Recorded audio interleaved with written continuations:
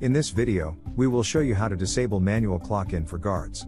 GuardsPro gives you the convenience of allowing the security guards to clock in on a client site only when he or she is assigned to a particular shift by disabling manual clock-in for the guards. You can enforce the setting for all guards at once or for individual guards. Disabling manual clock-in for all the guards. Using the global guard settings, you can disable manual clock for all guards. Click on your company name on the top right corner and select Company Setting from the drop-down. On the global guard settings, under the time clock, select Disable Manual Clock-in option. Disabling manual clock-in for individual guards. You can also disable manual clock-in for individual guards.